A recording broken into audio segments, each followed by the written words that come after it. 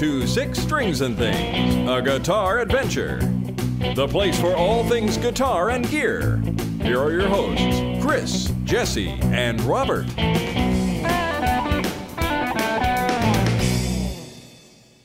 All right, thank you, Scott Fletcher. Welcome to Six Strings and Things, a guitar adventure, your fortnightly webcast for all things guitar and gear. I'm Chris. With me tonight is Jesse. Hello. And not with us tonight, as usual, is Robert. Robert. Poor Robert. The man works too hard. We love Robert. Yeah. He'll be back on the show someday.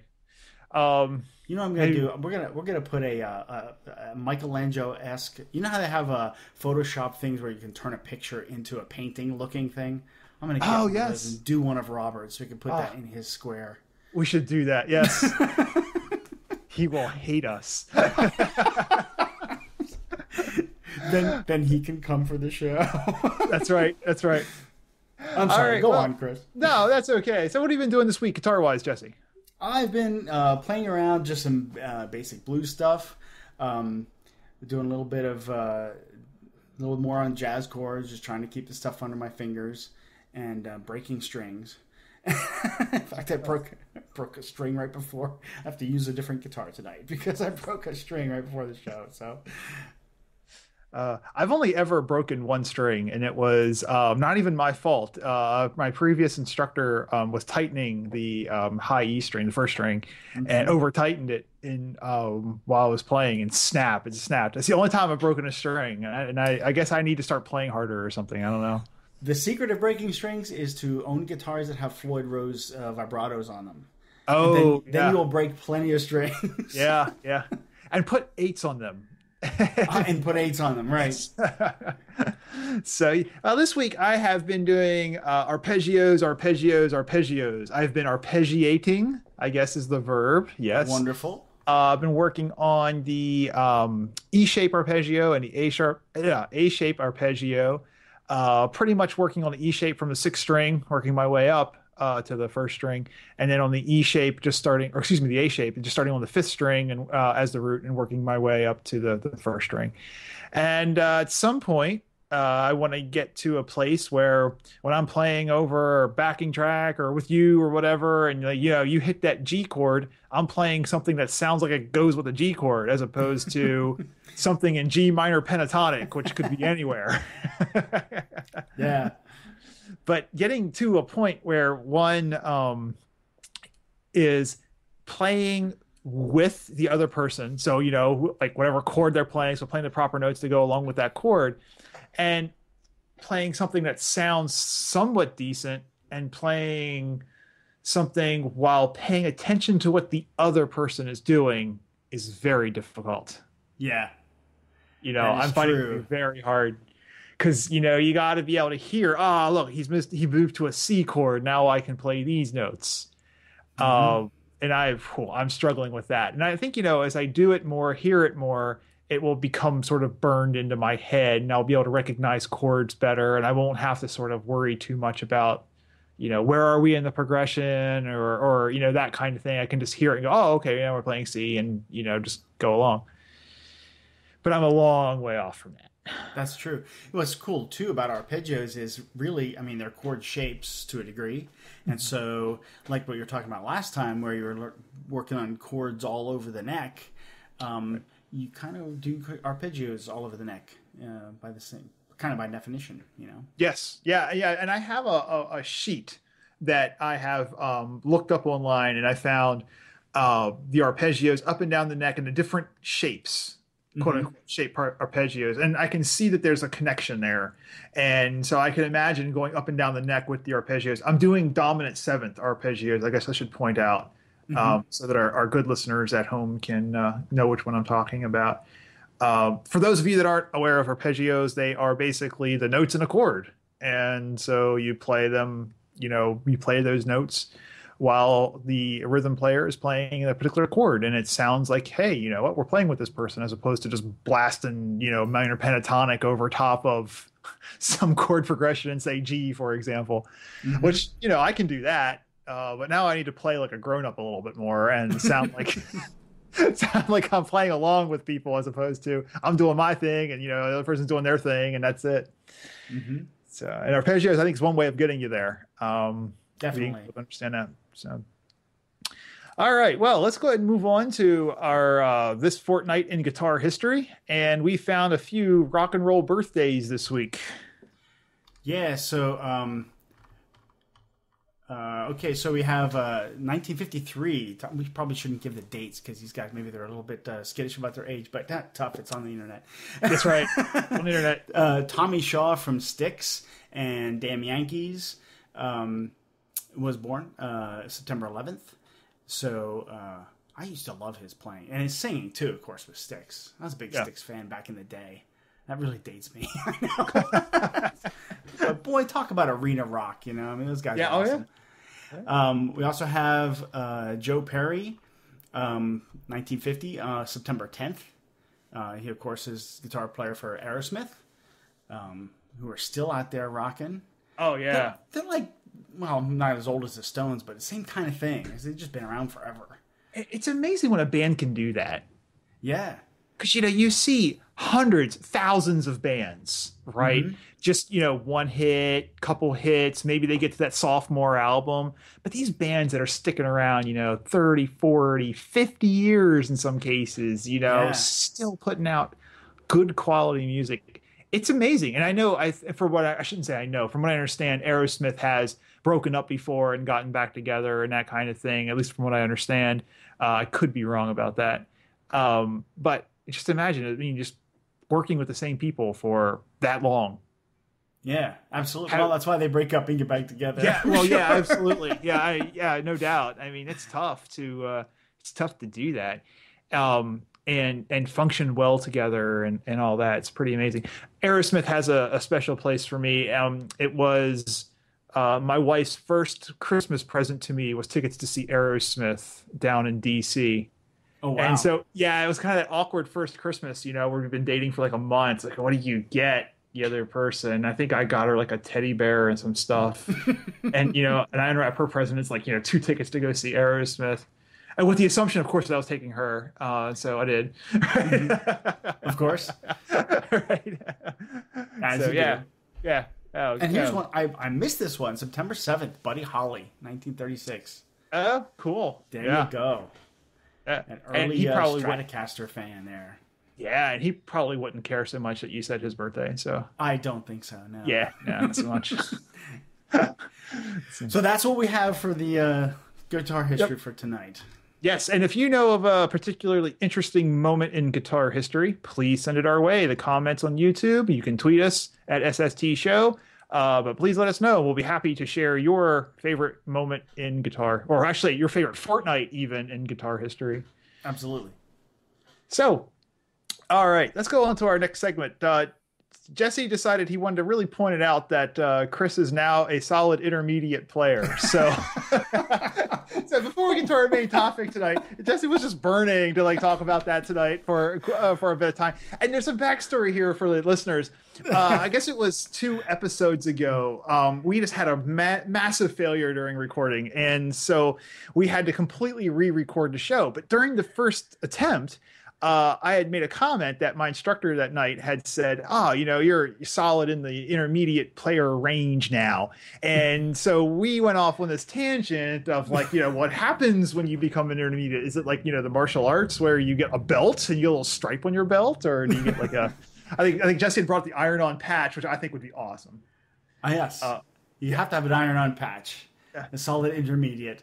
And it brought back memories of when we were taking swimming lessons as a kid, and every little step you get a patch, that you could put on your bathing suit, although I don't know if you could iron that on. Where do you put a patch when you're swimming? Especially as a male. I mean, it's just trunks. It's not Especially if you collect a half a dozen of these things. Right.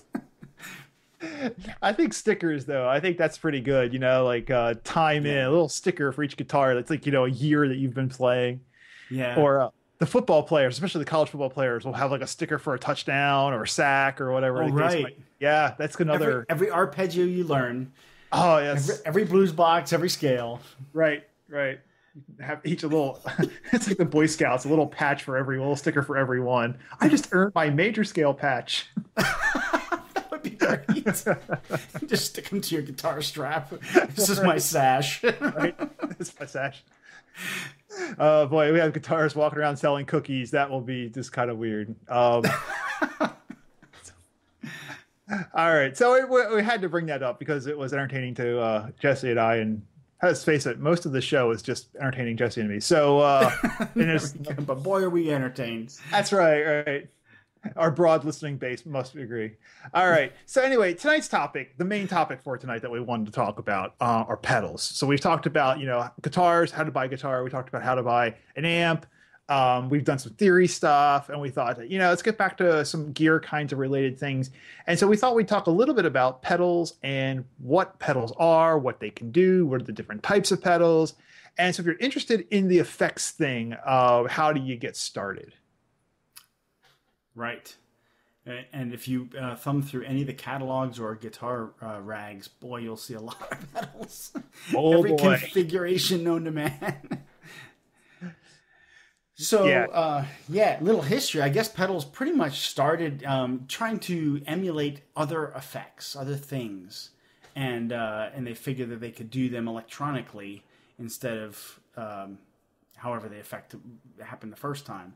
And so there's sort of different classes of pedals. And I'll put these in the show notes. But the first thing is the configuration. So you could have individual effects.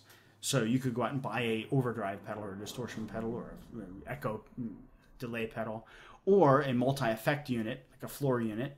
And actually, I can see in your background, you have a couple of single effect pedals back there. Yeah, I got my Boss, I think it's a DS1. Yes, the bold orange distortion. Yeah, and then I got one by Digitech called Screamin' Blues, which is a pretty cool pedal, too. There are probably more kinds of distortion pedals than like anything in the world. Probably, yeah. Yeah.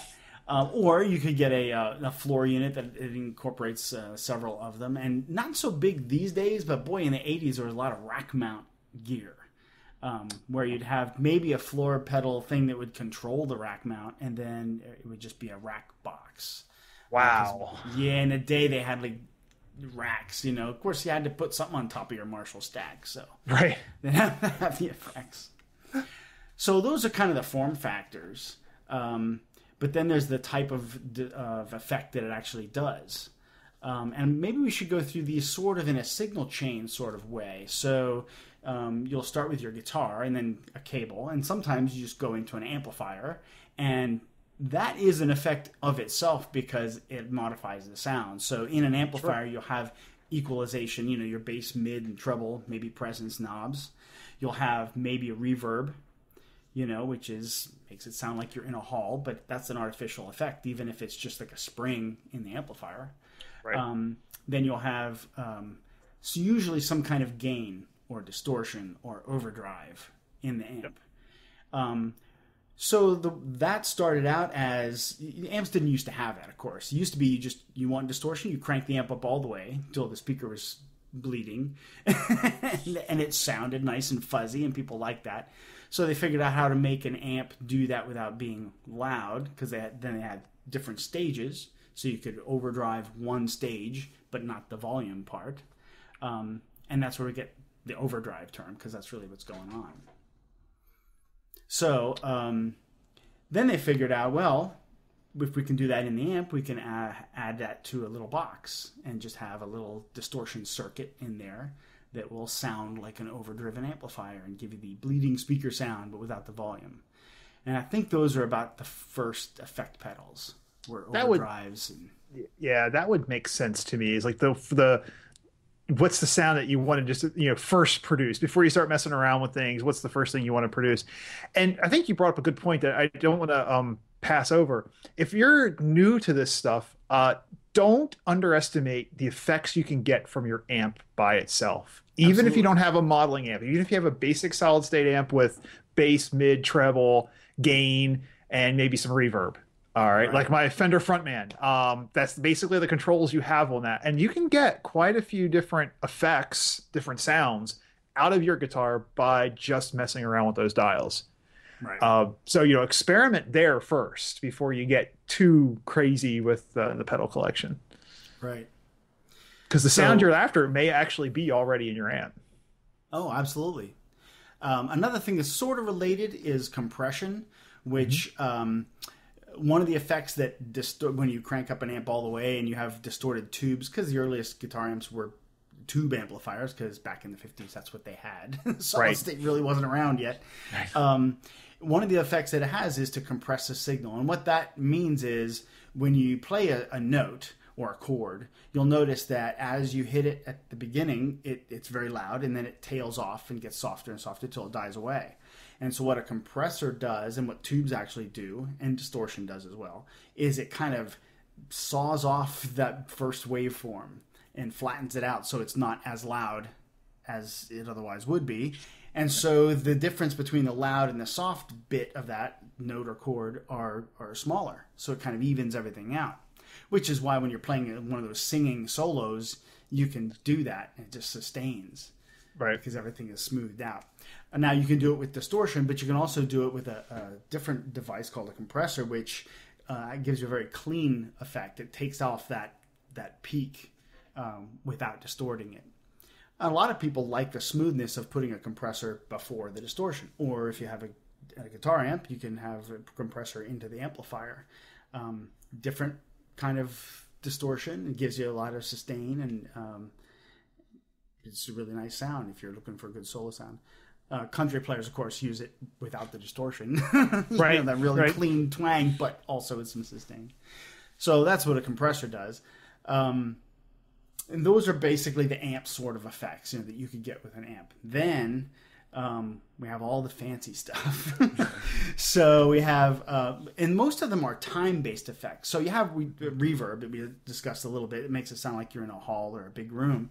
But there's also echo, and there's a lot of different kinds of echo. That basically sounds like it kind of gives you an ambient sound as well, but it's a more defined, instead of just a wash of kind of reverb, you get a defined echo. So you play a note and you hear a note coming back at you, and you can set how far those repeats are, how long it repeats, the time factor between the repeats, all that. There's all kinds of parameters.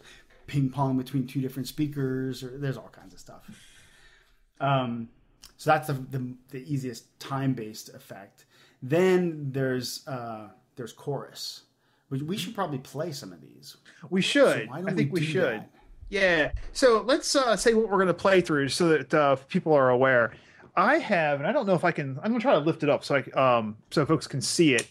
We should get better cameras or something.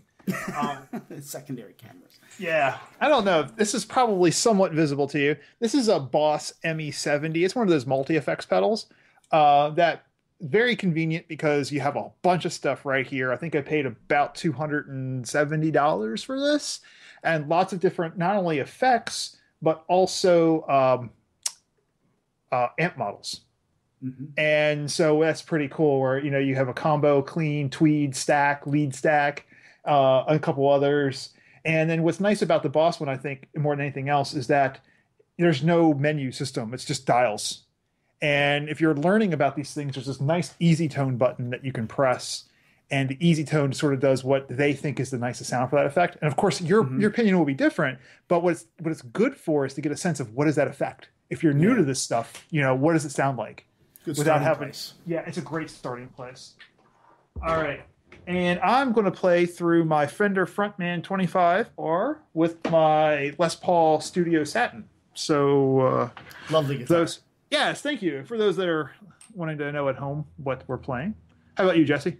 So I'm playing through a PV Nano Viper, which is a tiny modeling amplifier. Can be battery powered if you want, which is really cool. And I have my Parker Dragonfly 524, which is baby number 2. Nice. Yeah, I should show. Yes. Awesome. And this is the Space Bunny guitar, in case you can't see the Space Bunny. Oh, cool. Yeah. Excellent. All right, so what effect should we try first? Do you want to try, how about just the distortion? So sure. I'll turn that on. I'll use the easy tone setting. So just a clean guitar sound. I've just got a nice standard clean amplifier that isn't distorting at all. Right. So if you want to elucidate upon the distortion sure. sound. So we'll do a power chord because we're distorted, right? Of Just play a course. G power chord. And so you can hear on that heavy distortion, right?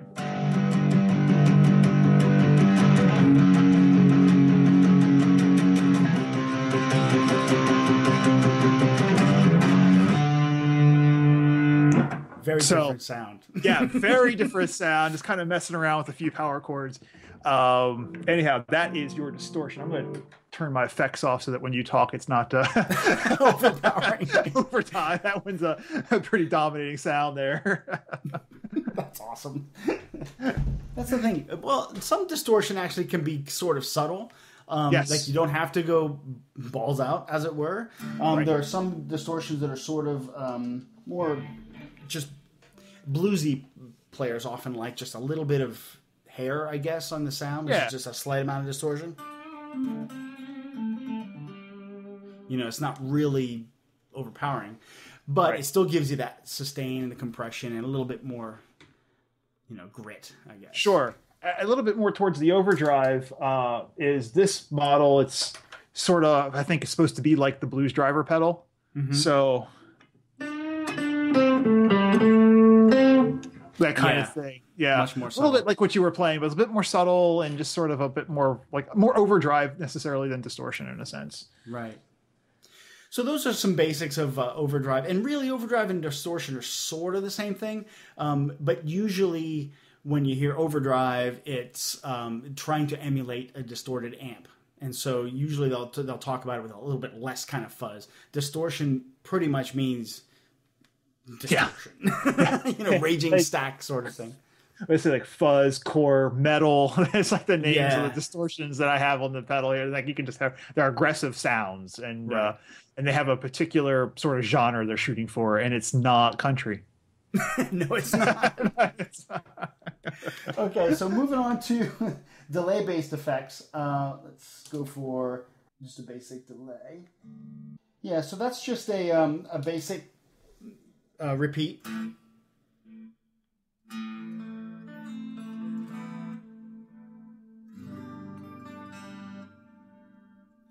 That's a really long repeat. It gives you a little ambience, and what's nice about that is if you crank up the level on it, you can actually play along with yourself. Like Brian May did a lot of that before there were harmonizers. Like he would play bits of a solo, and then as that would play back, he would play a harmony over top of it. And so he could sort of stack guitars up live. Now cool. people tend to do that in like one-man shows or smaller bands where they'll build a sound and they'll loop it. And a looper is sort of a specialized delay where you record, say, 8 seconds of a phrase or something and then play that back as you play the next bit, play them back, and sort of do this live multi-tracking, which is cool. Oh, and it's great for practice, too. So if you want to sort of create your own jam track, like my multi-effects pedal, I think, does 38 seconds. And you can record you can layer it. And so if you want to do like a little blues in A, pop out, throw that out real quick, loop it, and then you can just play over top of that as if you have a little jam track with you, which is nice. Yeah. How about another delay or time-based one? I've got a reverse setting. Oh, sweet. Make sure that I have it actually set. The angle at which mine is kind of hard to read. So here's a reverse. I don't know, did that come through? Yeah, it does. That's cool. Yeah. So that's a weird one to play along with for sure. Yeah, because it messes up your kind of the timing. It's a little unexpected. Yeah, so I know. I felt it's weird. The way they came up with that was they used to. Hendrix was one of the early ones. I don't know if he was the first. Maybe it might have been the Beatles at first. But so they would take reverb, and back in the day, of course, there were no digital effects. So they would. They had a reverb tank, which was sort of a really big, high-quality spring reverb that you might see in a classic guitar amp, except you'd build them into a wall of a studio because they were huge. But they were very high quality. But what they would do is record that reverb onto a tape, flip the tape over, play it backwards, and then they'd play that into the song. Oh, crazy. That's how they had to do it. It was a lot of work. Wow. Now we just turn on the effect, or if you're on your computer, your sampler, you just reverse it. Cool. We talked about compression too. Compression's a little harder to hear. I'm not sure if that's going to come across the microphones, but we could try. Okay, let me try it.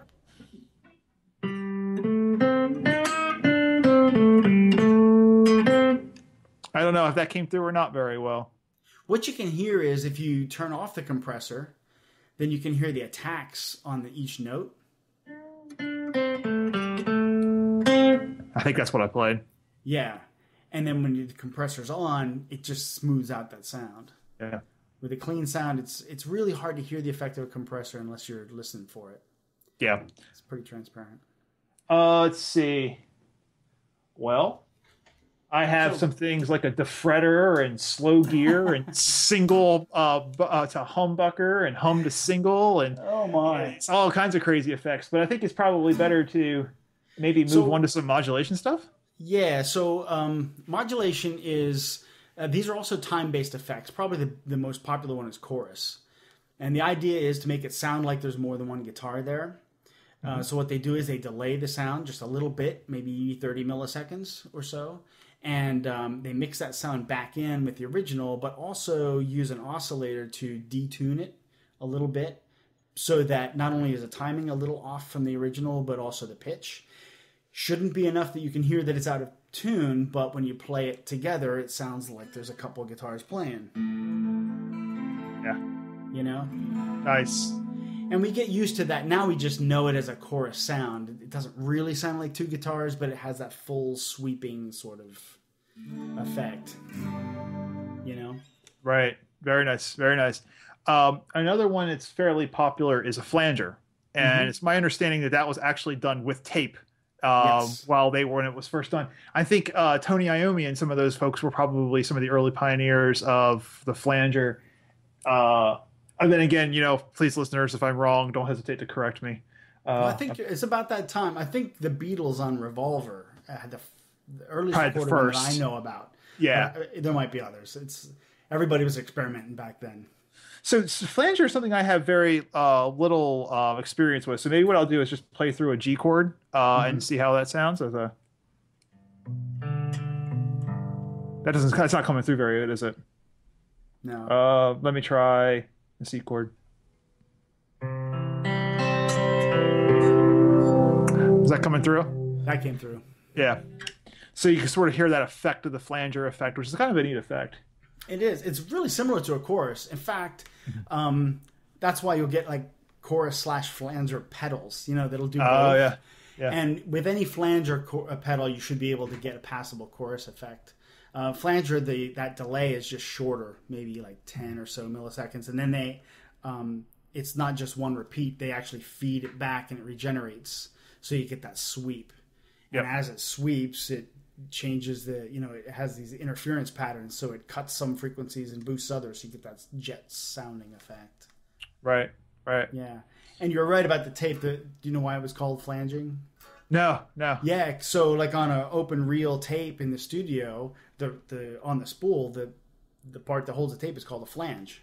And they would send the signal to two different tape machines, and one of them they would kind of press their thumb on the flange, and it would delay it in relation to the other one. And so you had this sweepy sound. Oh, so clever back then. It was either that or the drugs, one or the other. Yeah, that's true. Hey, let's try this. Special brownies for the studio. That's right. Studio brownies. Let's see. What's another, maybe one more modulation we should talk about? Phaser, or what do you think is a popular one? Phaser's, I don't know how popular phaser is nowadays, but I mean, that's one of them. So phaser is similar to a flanger, but they do it a different way. It's instead of a time delay, it has a phase shifting algorithm, phase shifting kind of setup, and then it also regenerates back into itself, and you get a similar kind of effect. It's a little more, I don't want to say dated, but it definitely sounds more 60s and 70s. Yeah. Because it was popular then. Flange it's still out there, Yeah. So what do you think as a modulation then might be the more popular? So chorus and what's the other one? Flange is big for especially like metal and stuff. I mean, we get that Van Halen sweep like the beginning of Unchained or something. But yeah, those two are the biggest. Chorus, everybody. If you have a clean sound, it almost always have some kind of chorus on it. Yeah, yeah, absolutely. Cool. All right. Well, just to tell you what, just as one other thing to show, the modeling effects on the ME70 is probably interesting to point out. Let me go to a clean sound. That should be coming through. So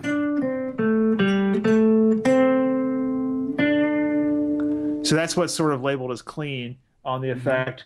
If we do a stack, let's see here. Give me 1 second. These are they're meant to be used from above. So this whole like on the tray thing is so there's a stack modulation, which isn't too bad. Not too bad, you know. No. Does a pretty good job with different things. It's not perfect, but it's not terrible either. It's a lot of fun to play with. So yeah. So we don't have a whole lot of time left. However, how do you recommend people getting into effects? They might have listened to what we did and said, hey, you know what? I want my guitar to make those noises. What's a good way you think of getting into these kind of thing? Well, probably the easiest way is if there's a noise that you know you like, whether it's an album or a certain guitar player or a certain song, I would Google it. We always recommend the Google machine. Absolutely. And then and somewhere out there, you know, say, I don't know, Eddie Van Halen Unchained, you know, beginning effect or something like that. And you'll find out pretty quickly people out there will post how he got that. You say, well, yes, you need a big stack amplifier or something that sounds like it, some kind of modeler or whatever.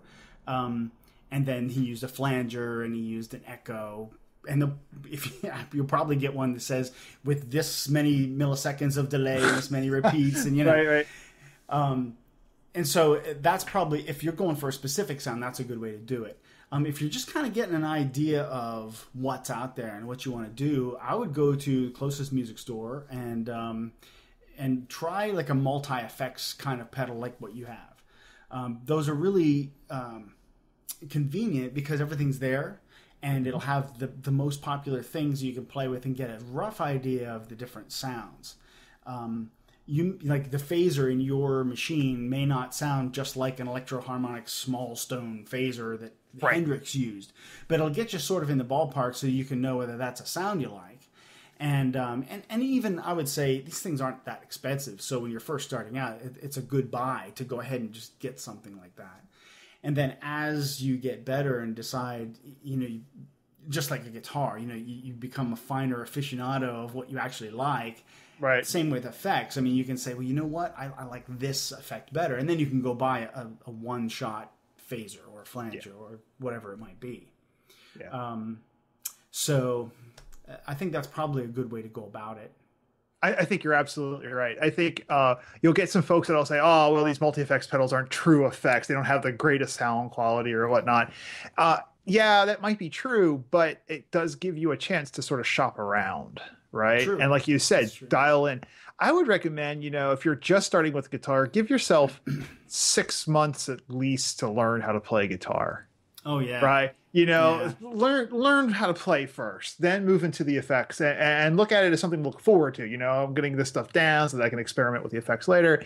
And then, you know, start to sample. And I think the multi-effects pedal is a great platform for that. And I, at some point, plan on moving into getting a pedal board and getting into pedals that I, you know, find that I really want.